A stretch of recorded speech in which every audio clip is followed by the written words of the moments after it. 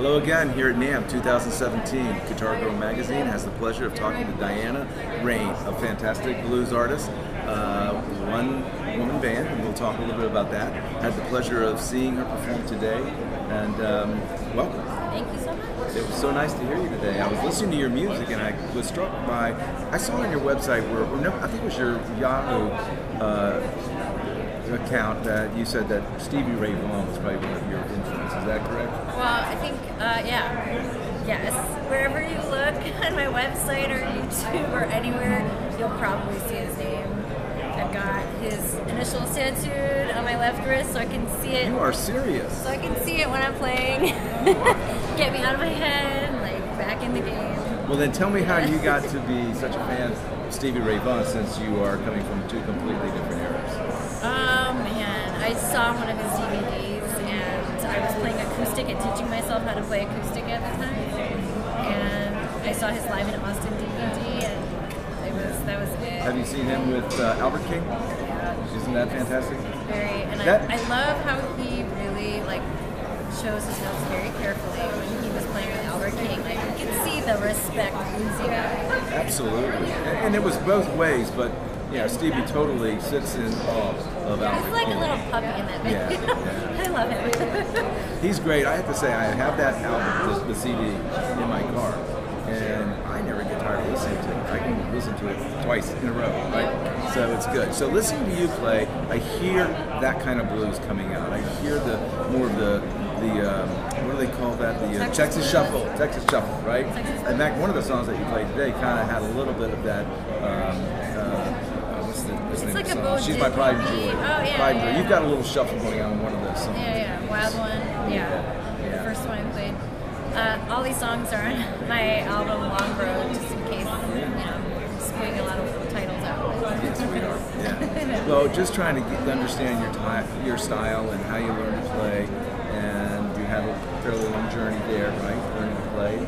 Yeah, I'm from Chicago, so the first time I heard the blues was when I had to sing it. I didn't have any note.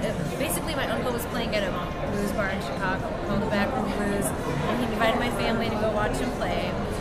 And they invited me up to sing a blues song. I didn't know it was a blues song. It was just like an improv, like a 12-bar blues, and you improv the words. So, being an 8-year-old child, I had no filter, and I was like, "Yeah, I get to be on stage." Yeah. Let me dance and do my thing, and I had a lot of fun and got hooked on the blues. Now, guitar came later. My dad was like, "You need to learn how to play the piano." So I did, and I have a foundation. I don't play well, but I have a foundation, and it's great for music. And but I always heard guitar players, and I'd get goosebumps, and I knew that there was something there. And I picked up a guitar the first time when I was 16, and then I went to college, so I let it go. And then I came back and moved to Chicago after college, and that's when I saw SRV play, and I picked up the electric guitar. And the rest is history. Yeah, the rest is history. I was recording, I recorded my first album just doing rhythm guitar. So it wasn't until maybe 3 years ago that I really was heavily playing and learning how to play lead guitar. And was your breakthrough learning the scales, as you talked about? Yeah, learning scales, but just listening. I think listening and getting a feel for, because it's not for me, it's not about scales, it's about another voice. I really wanted to sound authentically blues, but there's a melody to it as well that I'm hearing. And every guitar player has things that they repeat in their playing, because it's like walking. Like, everyone walks differently, everyone talks differently at a different pace. It's the same with guitar playing. And that's why I really love it, because when I hear SRV or other great guitar players that I love, like Buddy Guy, Eric Clapton, they're all different, but what you're hearing on that guitar is what they're hearing in their head maybe a nanosecond before it appears. So I just love that. It's like an inside scoop on the person's soul. It's the person's soul singing. So you add a little bit of extra into your playing. You're not only playing rhythm and playing lead and singing, but you're keeping the beat with a bass and a tambourine. but Yeah. you operate with your foot. Tell us about that setup and how that came about. So I saw an artist in Austin, not on YouTube. His name is Shaky Graves, and he was playing with the suitcase drum. And at the time, I was like, how can I want to play lead guitar, and I want to get out there as a one-woman band. How am I going to do this? Because I need to play lead. You need to have something behind you. So I brought in a looper, and I recorded all of my like rhythm guitar playing that I turn on and off during my performance. And then the suitcase drum is like, I love it so much. It's so much fun. I had these guys, Bridgman Brothers, build it for me, and they mailed it out, and I got it. The first time I stepped foot on it, because it's a kick drum and a tambourine. And I was like, oh my God, what did I just pay money for? What did I get myself into? This is going to be a disaster. I can't keep time. And maybe after like a week and a half of practicing, it just kind of fell into place. Oh, it sounded great, so it looks like it's working for you. It's working and it's fun, and like as I'm experimenting at home and figuring out what beats are going to work good where, and sometimes I just go on the fly, but I usually like to do stuff beforehand, like to practice and make sure it's going to sound okay. Well, I loved all the songs, and one of them I was struck by was the instrumental piece. Tell us about that song and how it came about. So I've only written 2 instrumentals. Peace is one of them, and they were written at the same time. The other one is called Zoe, and they were both written when my dog passed away in May of 2015. So I just filled with emotion. I was recording my album, and everything was like, I put everything to a stop because I couldn't go on, and all I could do, I couldn't even sing. All I could do was just like play with my guitar. I always wanted to write instrumentals, so every time I play them, I think of her, and I love them. Well, I can appreciate that. We lost a dog recently as well, so that's a great escape. Is doing something like that. So that is on the CD that you currently have out. Right? Yeah, it's on the album. So how many songs are on that? There are 12 songs. It's a full album. Okay. So where can we find that? So I have one here, so I can show you guys what it looks like. You can find that on iTunes as well, but you can also get an autographed copy on my website, dianarein.com. And what's coming up next? Any new projects that you're involved with right now? So the next one I'm doing is for Temecula Valley Music Awards. Okay. There was an awards show a month or so back, and I won Best Blues Artist. Thank you. So a bunch of winners from that show are going to be showcasing that night at Belvino Winery in Temecula, California.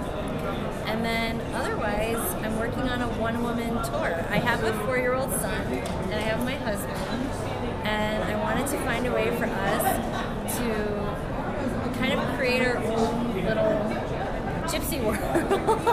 Get on the road, yeah, family. Get on the road Right, with my family, right. and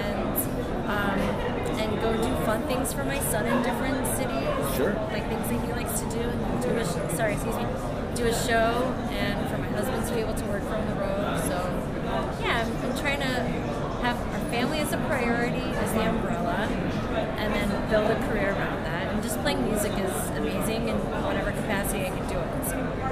Okay, great. So your fans can keep an eye out on that on your website for whenever you have tour dates, right? Yeah. So they can find a way to come catch a live show. And I can tell everybody out there that you won't be disappointed. It's a great show. She puts out a lot of sound for one small body there on stage. Puts a lot of good sound out, a lot of good, like I said, shuffle, a lot of good leads. And you know, if anybody that's listening knows what it's like to play guitar and try to perform, you know, playing guitar and lead and singing is probably the hardest package that you can pursue. And you've found perfection there, it sounds like to me. Thank you. It's very good. It's a work in progress, always. Yeah. And you're just very quick. Your inspiration for most songs. I mean, where do they come from? Like typical rock songs, right, are kind of like love songs, right? There's always a love song, or maybe a broken heart song. I understand the emotion around the dog, but what about some of the others where you have some lyrics and some pretty good leads going on? So What kinds of things move you to write?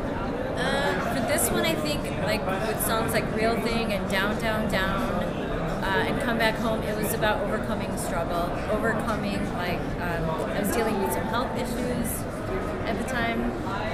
So it's about relationships too, but just being can I say bad? Just say. Can I say bad? Sure. Being a badass and embracing my badassness. That's good. Well, that's what rock and blues are really kind of all about, right? Yeah. And the next one I've noticed is a lot about the afterlife. The next album I've got going on. Death, really? The afterlife. Yeah. Why are you consumed with that? I wrote all those songs after my dog passed, and it wasn't just about her. It was like me connecting with the spirit of Stevie Ray, which your guy in the sky, like you said, your favorite guy in the sky. Yeah. Yeah. I feel I have had instances where, not to get weird or anything, but I just feel him around me, or I feel like he's guiding me. Like I had a vocal surgery, and I had a few signs from him. Like I was meditating, and someone came down the street blaring Little Wayne, his version of Little Wayne. And it's like when I'm meditating about these things, I don't take anything as a coincidence. I feel like I take any little thing as it's meant to be, and it's a sign from somewhere. And he's come to me a lot. So. Does he? You think he's been a driving force behind your song writing?